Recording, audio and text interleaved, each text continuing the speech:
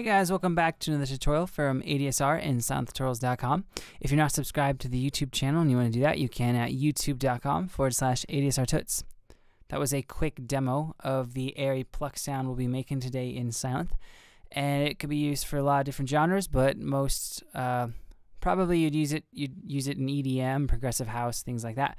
So I have a new instance of Sylenth pulled up, and we're going to jump right into it. So first thing I did was I turned the Polyphony up to 16, just because I was playing chord sounds. And in oscillator A1, and just as a side note, we are going to be using part A and part B for the sound, but part B is just going to be our noise generator.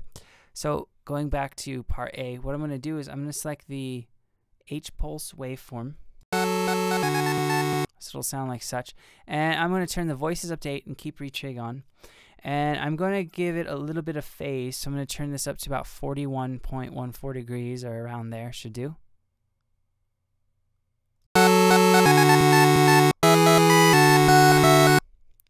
Alright, I'm going to turn down this master volume real quick so it's not as loud and silent. Okay, and for the detune, you're going to keep that where it is at 0 and the stereo at 10. And you're going to keep this amp envelope where it is at as well. And then in the second oscillator for part A, I'm going to keep it on this sine waveform. It kind of mellows out the sound a little bit and evens it out. So if I turn down the volume for the H pulse, that's just the volume for the sine. And I'm going to keep the phase and the detune and the stereo where they are at. But blending those two together,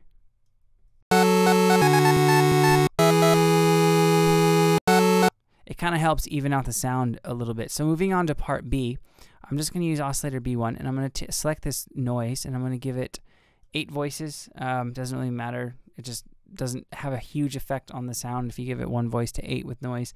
I'm going to select RETRIG, and on the volume, I'm just going to turn down the volume a little bit for this, because this is kind of how I'm going to blend it instead of using mix A and mix B.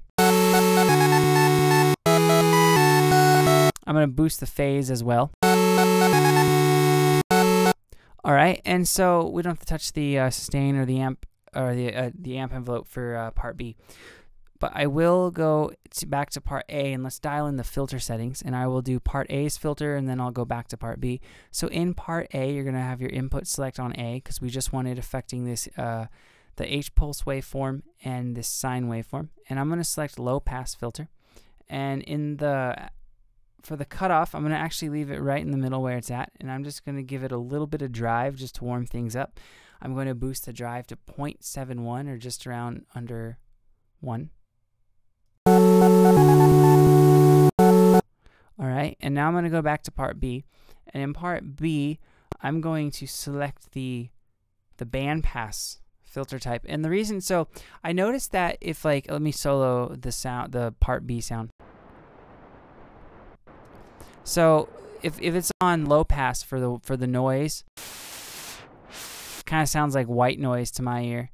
And if I turn on high pass, it's like a bright noise. Band pass is kind of is in the middle for the noise at certain settings, which I like. So it's not like super. It doesn't have as much of the spectrum as white noise, and it's not as high. And it doesn't have as much high harmonic content as the bright noise with the high pass kind of does. So what I'll do is I'll switch this to 12 dB to kind of warm up the sound, and then I'm going to give it a little bit of drive. I'm going to push the drive to 3.05, and then the cutoff I'm going to actually turn down to about 38, 39 hertz.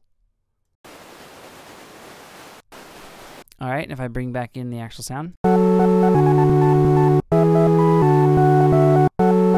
Okay, so going back to part A, we're going to go to this master filter control section, and I'm going to turn the cutoff down to 22.96.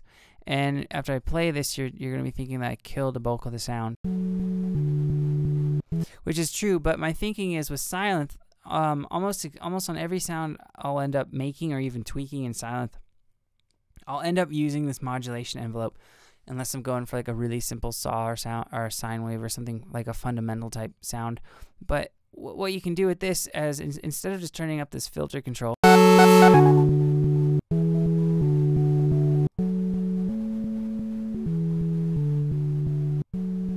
instead of just turning it up or down with this modulation envelope, I can control it. I can control actually both part A and part B equally using one of these destinations like cutoff A and B, but I can control it with the attack, the decay, the sustain, the release. So I have much more control over the I have more control over the actual cutoff and what's going on with it, as opposed to just more or less of the cutoff frequency. So that's why I usually tend to turn down the cutoff in the filter control, because I'll bring it back up using the modulation envelopes. So that being said, I'm going to turn this little rotary knob up to 5.62. This affects how much is being applied to your ADSR.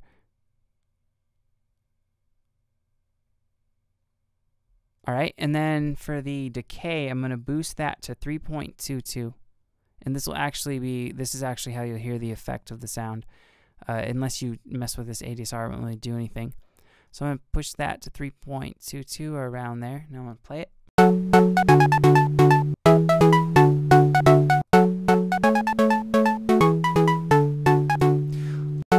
All right, and then I'm going to give it a little bit more sustain, so I'm going to push this up to 1.26. And then I'm also going to add just a hair more release. So by default, it's at 0, so I'm going to push this up to about 0.80 or just under 1.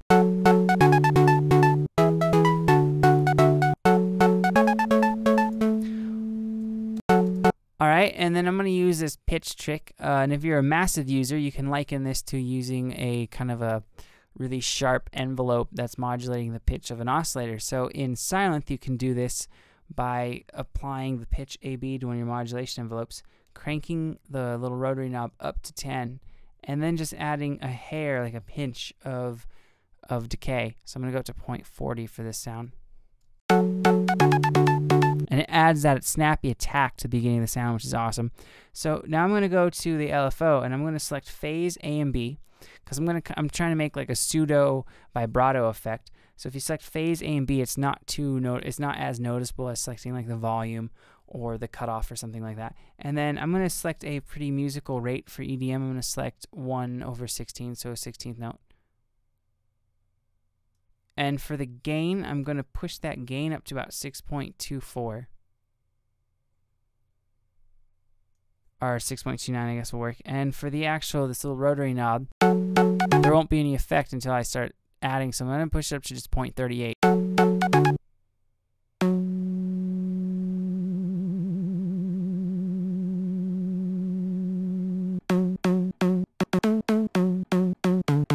So it adds some really subtle movement, which kind of helps the sound come to life a little bit.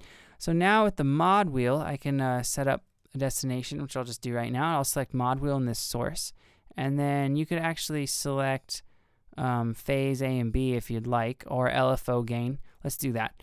So then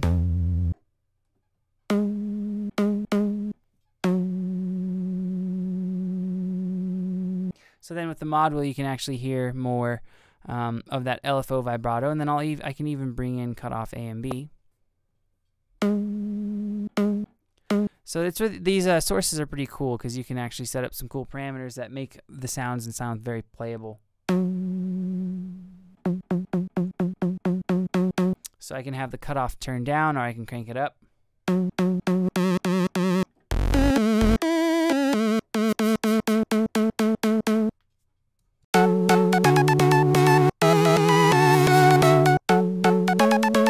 Alright, and so I was just controlling that with my mod wheel on my MIDI keyboard that's right near me. So now the only thing we have to do really is turn on and activate some effects. So I am going to select the EQ, and I'm just going to use this to boost some frequencies that I want. I'm going to turn this treble frequency down. I'm going to turn it down to about just about 700 hertz should do. And then I'm going to actually turn the treble, I'm going to turn that down a little bit. And then I'm just going to boost this bass frequency. Alright, so now let's go on to the delay, because right now it's kind of crazy and too much. So for the delay left, I am going to select a 1/8 time ratio. And for the delay right, I'm going to select a quarter. And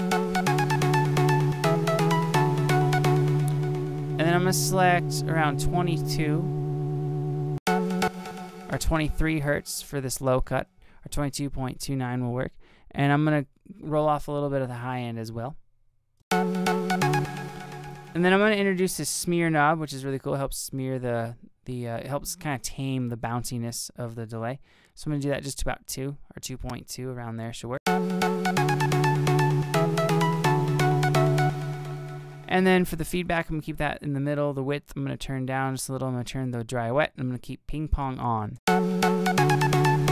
This ping pong will have it bounce back and forth between each speaker or headphone or whatever you have to be listening on in stereo. So I'm going to go to the reverb finally, which will help round out the sound. And for the size, I am actually just going to keep it around where it was at. So by default, it's about 7.50. I'm just going to dial it back to about 6.5. And the width, I'm going to keep all the way up. I'm going to turn this pre-delay down because it's a pluck. I don't want a lot of pre-delay on it.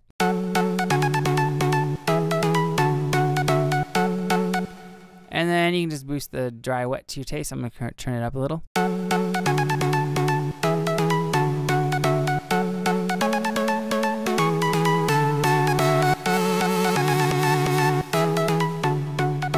And that is the sound, guys. If you have any questions or comments, let me know below, and I'll get back to you as soon as I can. And if you haven't checked out synthtutorials.com, head on over there. Tons of cool things, Sylenth. And as always, thanks for watching, and I'll see you next time.